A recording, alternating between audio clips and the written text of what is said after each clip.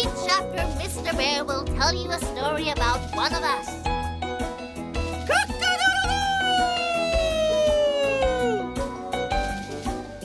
Come on, we must be late.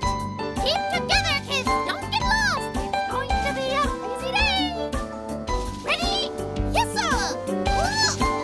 Come on, let's go, kids. Come on.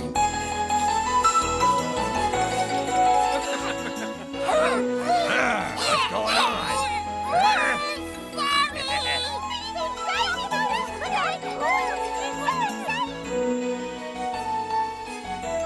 Perhaps you'll talk about us.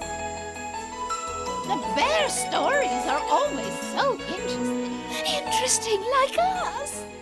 Where is he? I don't see him. I bet he stopped to eat some honey in the bees chapter. We all know how greedy he is. I want the kids to learn about predators. He's coming. Quit that jumping.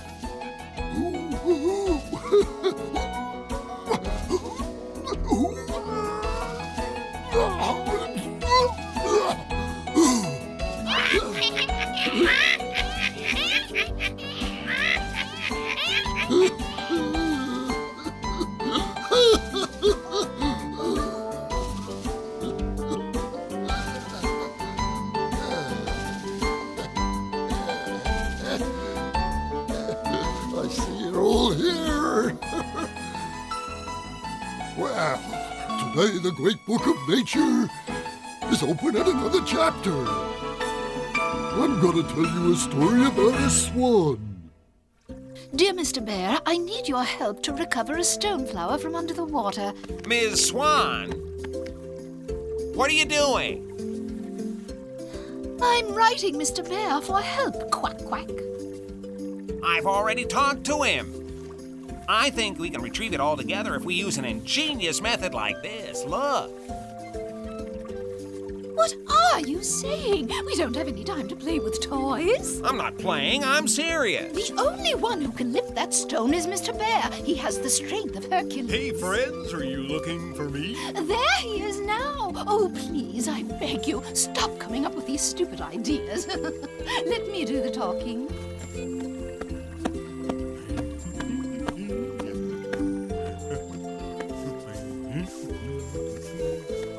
You shouldn't have. Oh, my old friend, you're the only one who can get us out of this predicament. The water's deep and the stone is heavy. It's not going to be easy. Well, don't you worry. With the help of this here rope, we'll solve all our problems. Now, just exactly where did it go down? Well, it fell down off its pedestal, and now it seems to be blocking the water circulation. If it's blocking the drain, we'll have a flood. We have to get it Hey, out. buddy, let's go to work.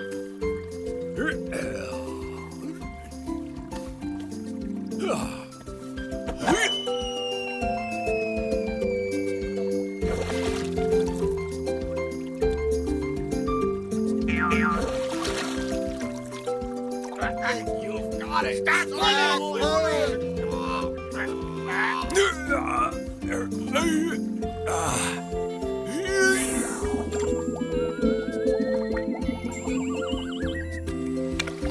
You did it! Hooray!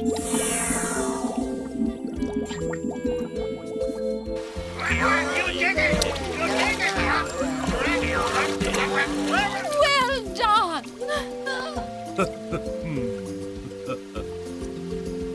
You've done exceptional work, my friend. Thank you. All there is to do is take it out of the water. No, rest a while.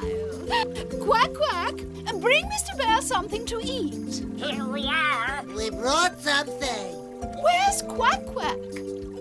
Here, let me give you a hand. He said he'd be back in just a second with some lifesavers.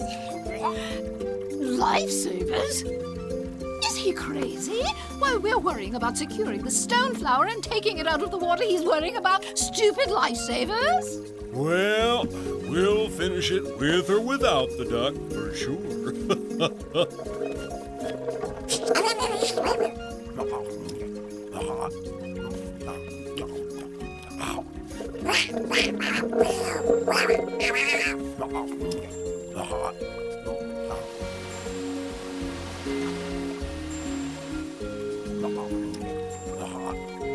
Would you care for some more?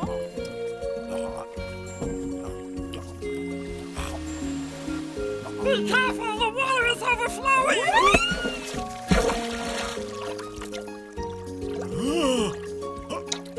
The stone is blocking the drain.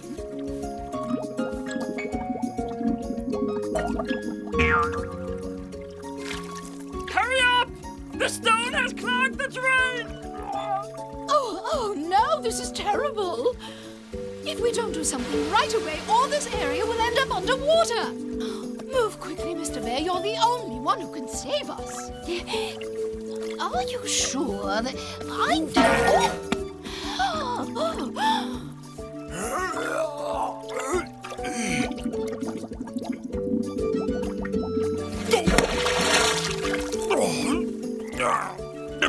Oh, darn, I'm gonna have to go underwater.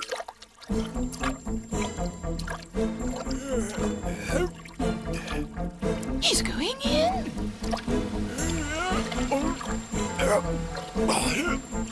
Oh, no!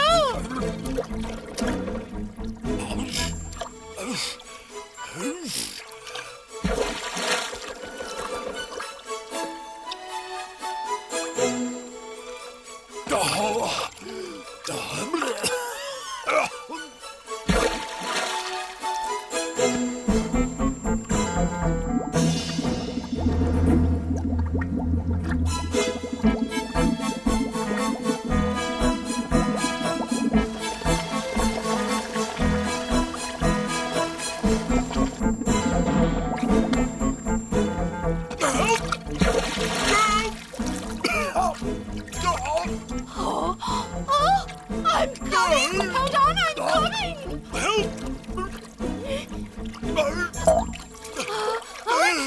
Oh, Mr. Bear!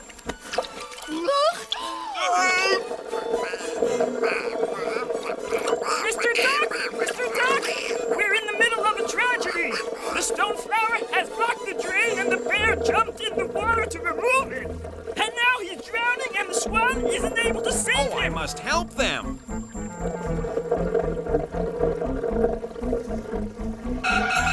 There they are!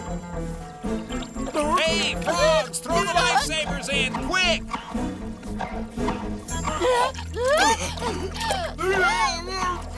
Heave!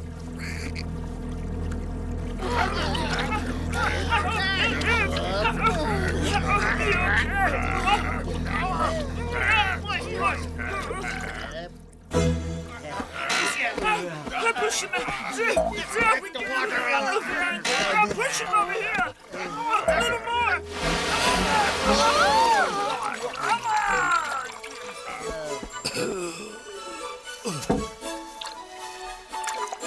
Hurry up and grab the rope and the lifesavers!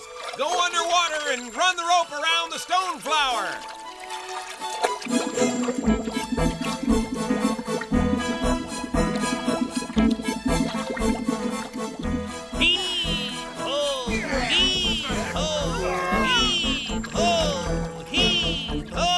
What's going on? You still don't get it. I'm lifting the stone flower. You fool, you'll need an elephant. We did it! Third place!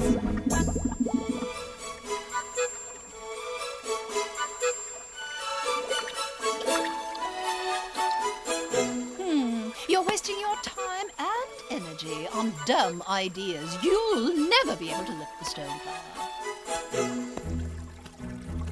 Obviously, those lifesavers aren't enough to lift the stone flower. You frogs will have to go back down and attach another one. Look lively!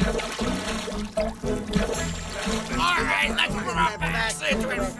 Here, let me give you a hand.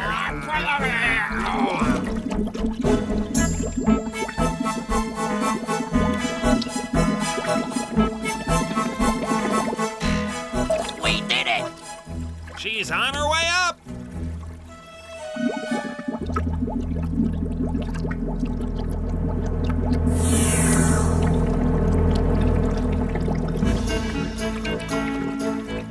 Everything is A-OK!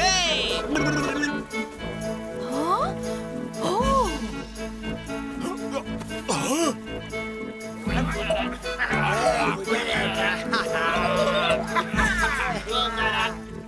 How were you able to do it, Quack Quack? Some sort of magic? No, magic has nothing to do with it. All I did was use the basic laws of buoyancy. What?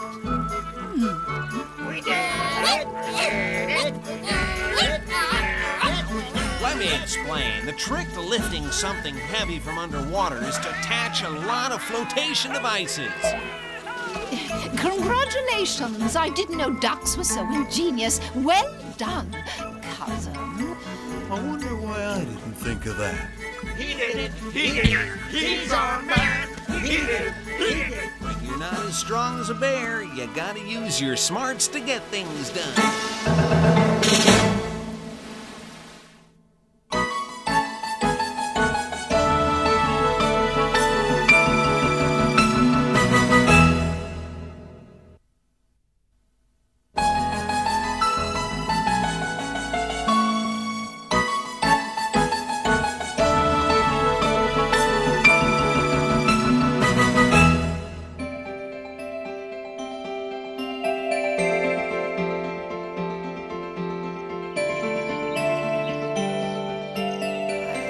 I'm so hungry. That flour looks delicious.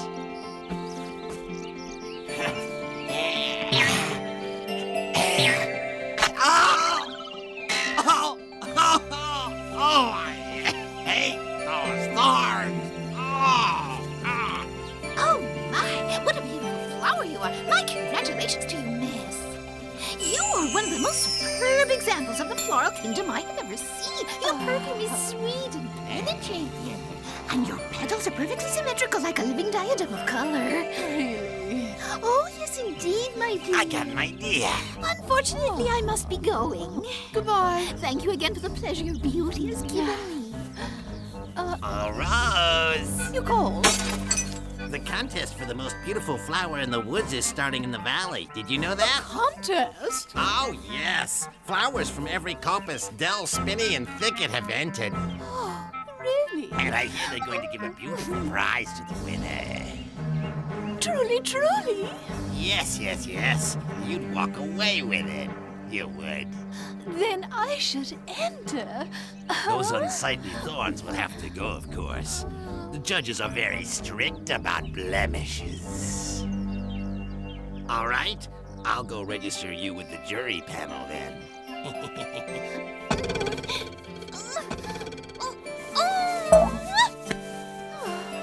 Rose! What are you doing? Come back! Rose! What are you doing? What is this? I'm going to the beauty contest. You're going without us?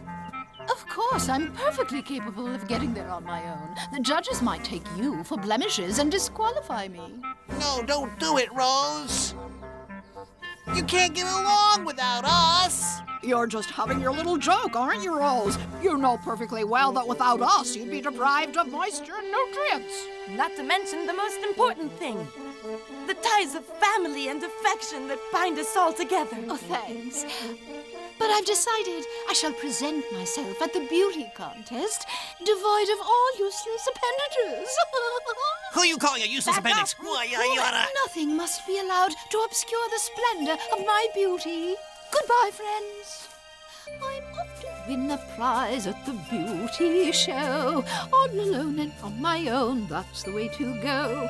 In for a penny, in for a pound. When I get there, my beauty will resound. Oh, I can't wait to see the acclaim and fame I'll earn today. I'll be #1 Rose, and that's enough for me. Hey, hey! She needs a lesson.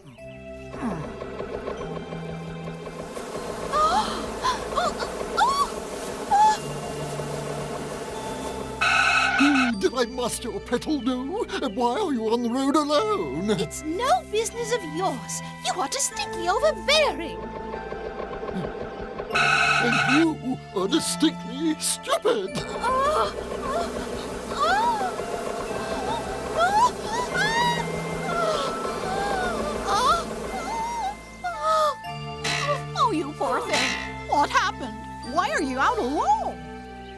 going to the beauty contest.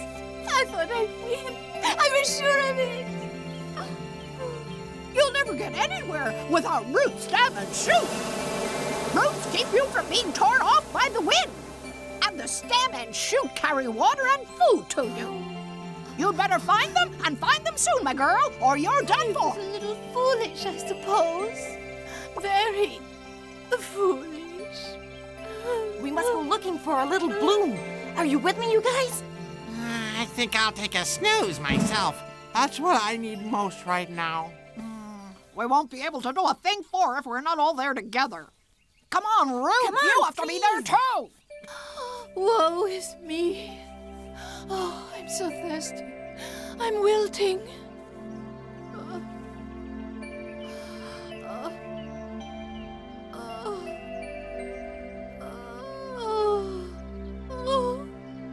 Oh, butterfly, dear butterfly, please rescue me.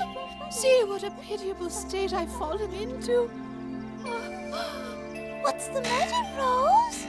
I'm so terribly thirsty. Oh, you poor thing. Stay here. I'll try to consult your other components. We've come miles and miles and still no sign of our dear little Rose. Where in the world could she have gotten herself to? I can't go a step further. I need to stop and rest. I'm dreadfully in need of water. I can't Yes, imagine we what should have she must be insisted feeling. that Root come with us. Yes, you're right. Quickly, we must rescue Rose. She's in bad shape back there in the grass. Oh, dear. This time she won't get away. Have you any water, good sir? I'm so thirsty I can't stand it anymore. I'm gonna put you out of your misery. Don't talk like that. You're scaring me. Without your thorns, you're mine. Listen, it's Rose's voice. Here we come, Rose. Hang in there.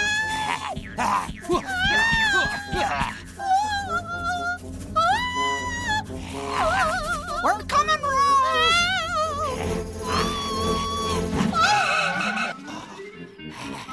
And in the end, You get that. You delinquent. a deplorable misunderstanding. I was just trying to help the poor wee lass, and I...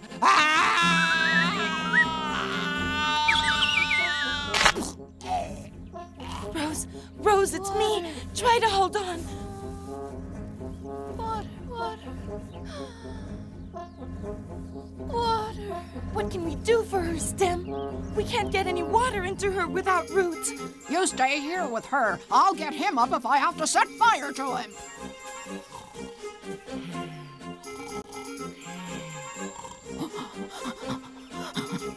Water. Root, get up. Rose needs water or she'll die. What? Huh? All right. I'd better suck up some water from the ground. I feel so weak. I wonder why. Oh. I'll explain as soon as we get there. Now hurry. The reason you feel ill is because we have to stay together. It's the only way we can protect ourselves and stay healthy. You're so right. Up you go.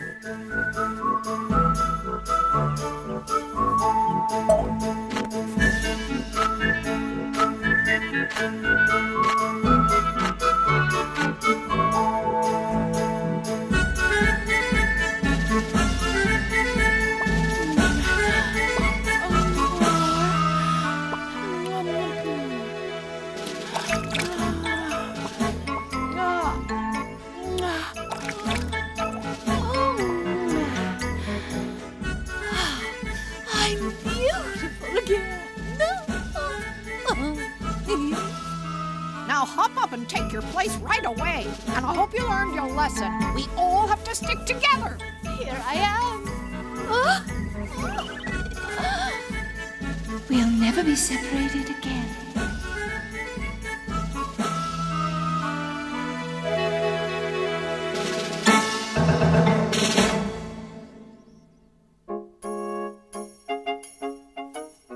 The swan. How is the swan classified in the animal kingdom? The swan is a bird belonging to the Anseriformes order, to the Anatidae family and the Anserininae subfamily. It has a long, graceful neck, its bill is serrated to filter the water it dabbles in, and it has webbed feet. How many species are there, and where do they live? There are 5 known swan species, and they're native to Asia, Europe, North America, and Australia.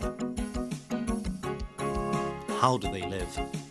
Swans are strictly monogamous creatures, living in couples which stay together for life. The male and female work together to make the nest, which is always located near a stretch of water, and to raise their young, called cygnets. How do they move? Like all members of the Anatidae family, swans swim, fly long distances, and walk on dry land with a characteristic waddling gait. They actually float on water and swim by paddling with their webbed feet. What do they eat? Swans are vegetarians.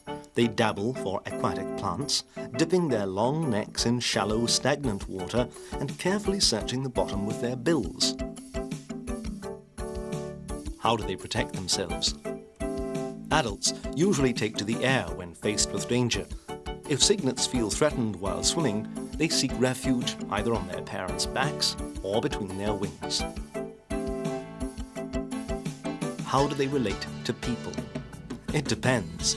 Some species, like the trumpeter swan, for example, are threatened with extinction due to human mismanagement of the environment, while others live in captivity in close contact with people.